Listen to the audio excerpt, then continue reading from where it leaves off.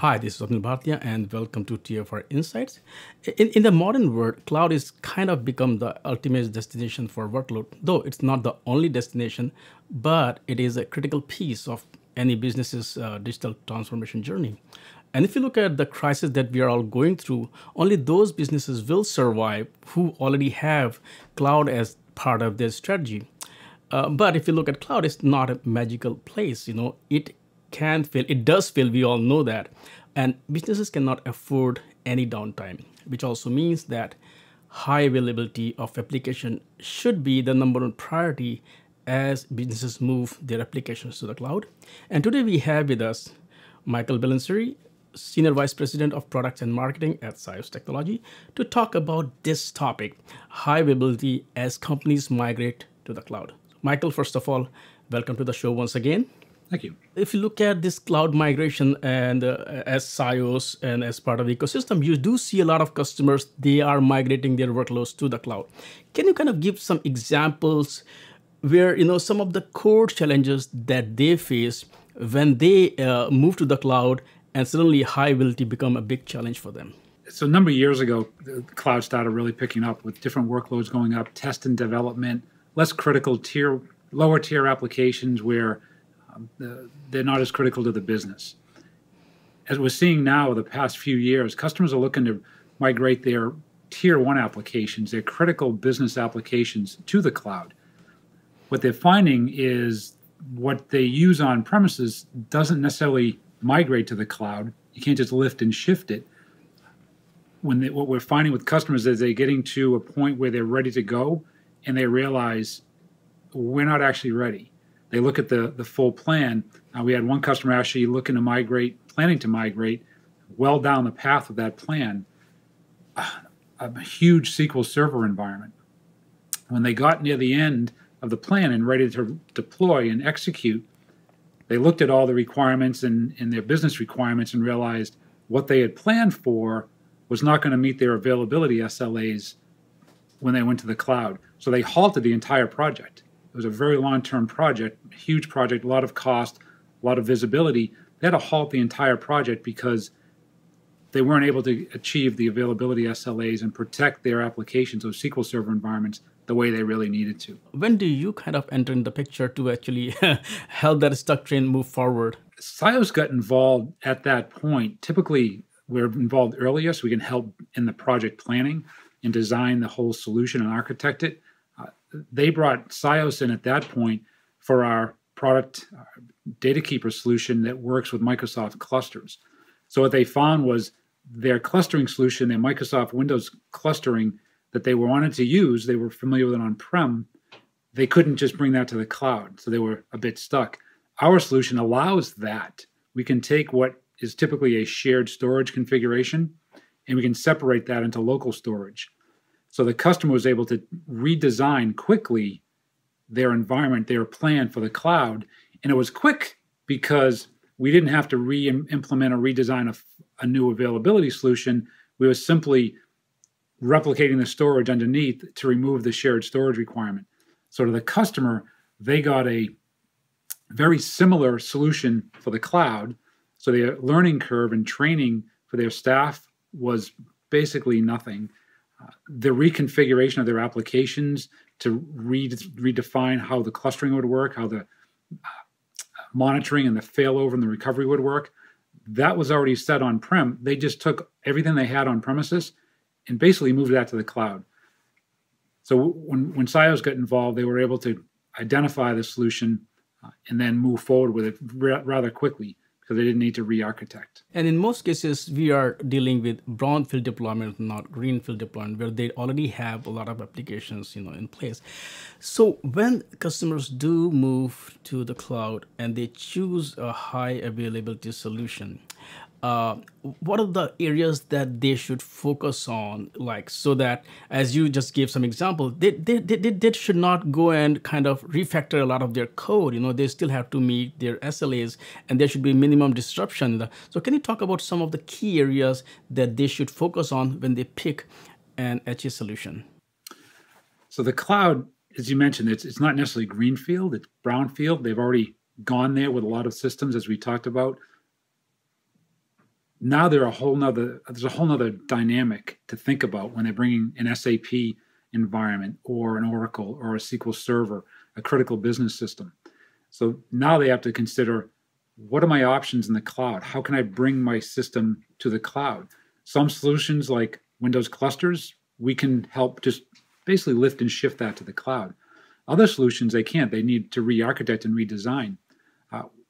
What we're hearing from customers, and we see this across the industries, are the flexibility of cloud makes things seem easy.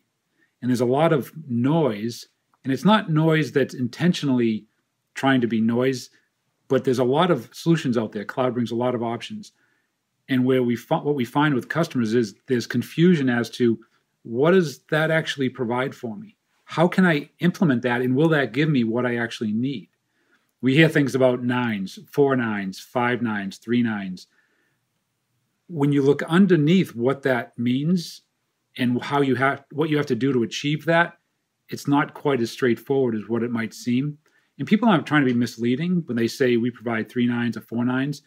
It's just that there are details of that when the customer looks into that, they realize, oh, I can't actually accommodate that because I'm not able to implement in the way to achieve that 4 9s.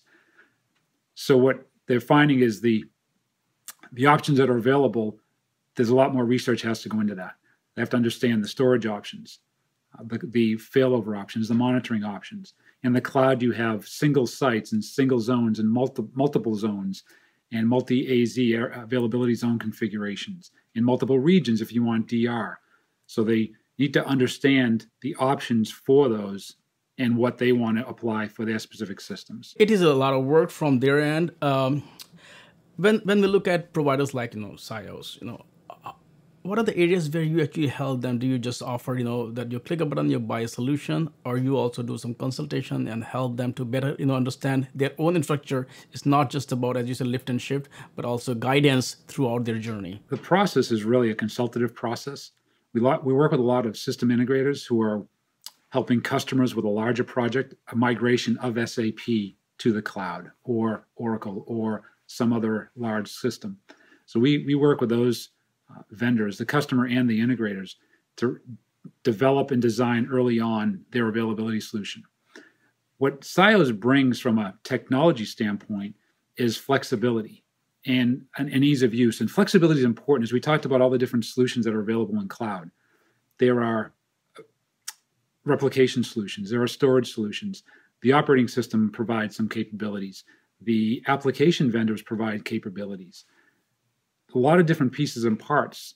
Where SIOS brings flexibility is that we have very open platforms, very open solutions, where the customers can choose what's best of breed for them, for their particular applications, whether they want to use some shared storage or some local type of storage, custom storage in the cloud. We can cluster on top of that.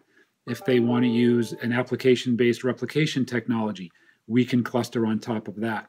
If they want a full comprehensive cluster with orchestration, failover, recovery, and data replication, we can help facilitate that. It's really up to the customer to determine, and this is where we get involved to help them understand, what are my needs? What are the solutions that are available to me, and what one meets my needs the best? And how can I integrate the right pieces to achieve my goals? And as you mentioned, there are so many different stacks. The operating system is there, applications is there, the storage there. I want to talk a bit about application for a while. There are so many different solutions that are available, but when it comes to application protection, why is it important, and how much companies, businesses should worry or care about application protection? We think about protection. We think about it's always about the application. What I care about when I try to get an email, right? I go into Outlook.